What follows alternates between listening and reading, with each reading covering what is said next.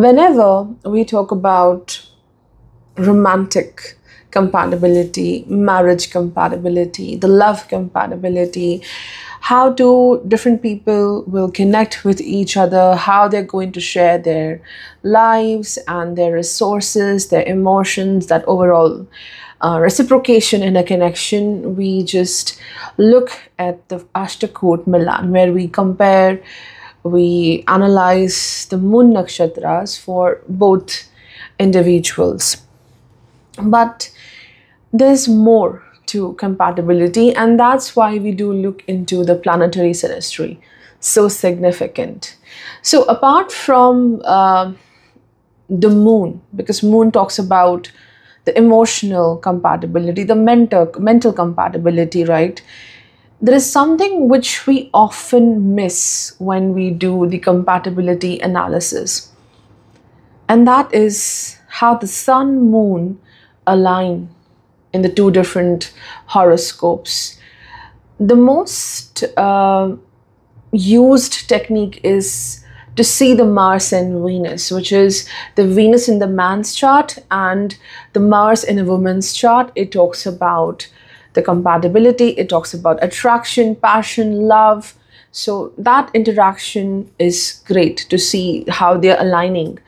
But something which talks about the soul connection, something which talks about love, how genuine the connection is, whether it will be long lasting or not.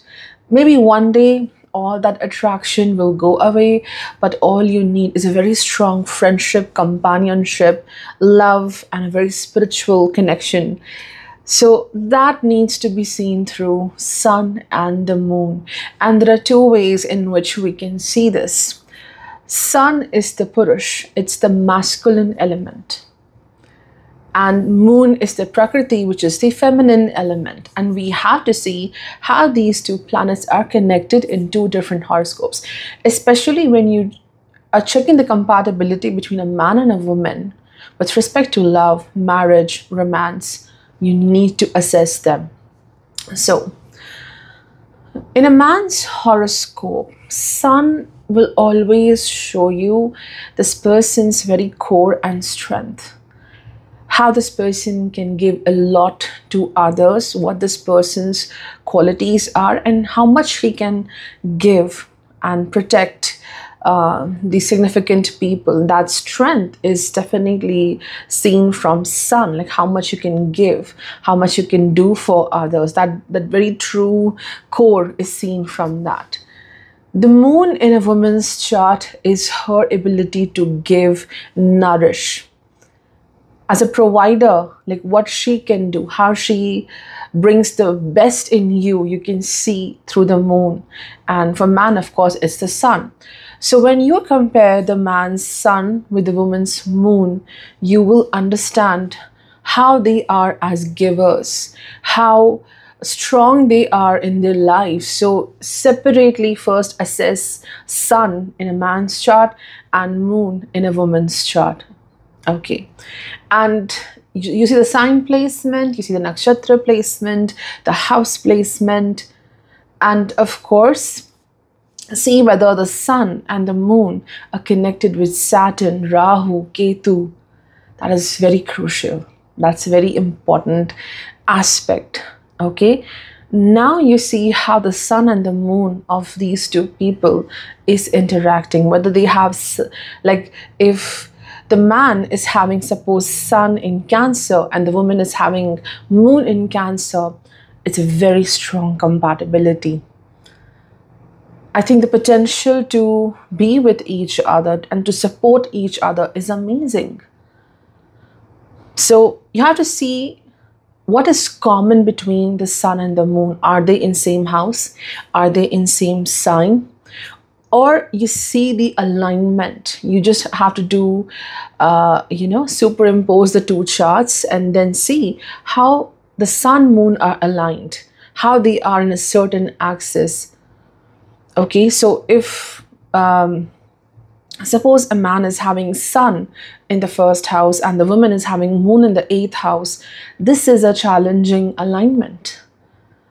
This shows emotional challenges in the connection, where the man is very powerful. Sun in the first house, a very powerful placement. Someone who wants quick reciprocation, quick solution to things. And then the woman having moon in the 8th house, I think her ability to give a lot, to act instantly, it's very overwhelming.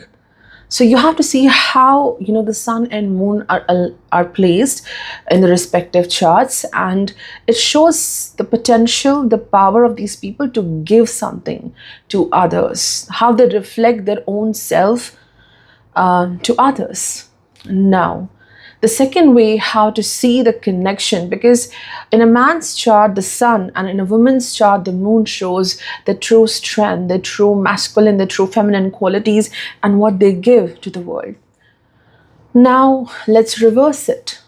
Now you have to compare the moon in the man's chart and the sun in the woman's chart, and now you see how they are connected to each other. Whether the man's moon and the woman's sun are in the same sign, same house. See the alignment. There is this one aspect of Ashtakut Milan, we call it as the Bhakut Milan, in which we do see the axis of how two people's moon are aligned with each other. Suppose one person's moon is in Cancer and the other person's moon is in Gemini. So it's a 212 alignment, which is not so good. A 311 alignment is amazing. So in the same way, you have to see. And what you have to do is to superimpose the two charts. That's it. You have to see the synastry, how the sun, moon are connected in some way, either in synastry, either in some kind of alignment. So what happens when we connect a man's moon to a woman's sun in the chart to see how they align with each other? This shows the union. This shows how long-term the connection will be, how strong the love is. Because all that attraction and everything, like, it is not long-lasting. It is all about the very emotional and spiritual connection which will make things better. So it is something very common, like suppose the man's moon is over the woman's sun, like they are in the same house or they are in the same sign. It makes the connection very long lasting. Even if they're 7 places away from each other, it is very good. So when we compare a man's moon with the woman's sun, it is about the exchange of their love, exchange of their resources, and how much they can be with each other, how much they can share their energy, their dedication towards each other. That exchange is very significant, how they connect with. So the better the connection of the moon and the sun into horoscopes, the better the relationship will be, and it will be long lasting. Suppose a man's moon is in the 4th house and a woman's sun is in the 10th house. So yeah, there are 7 places away from each other, and it's a very strong connection. They beautifully balances the home and the work life.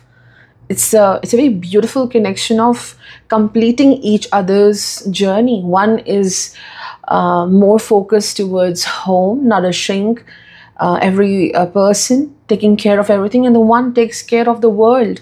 One takes care of the responsibilities. So a beautiful balance happens here.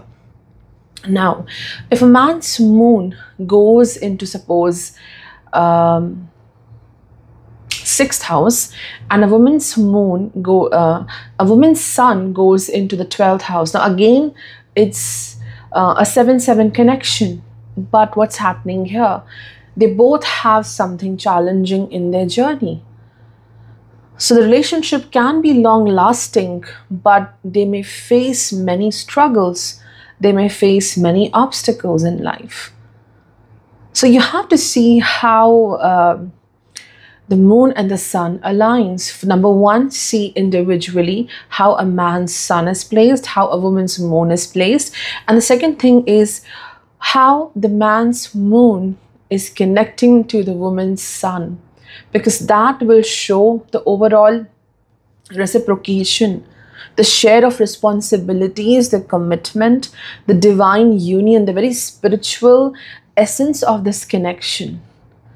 So I hope today's video was useful. We will be coming up with certain examples so that you can understand more better. And so many synastries are there which are never discussed in detail. So I think we will talk about that as well in the coming videos.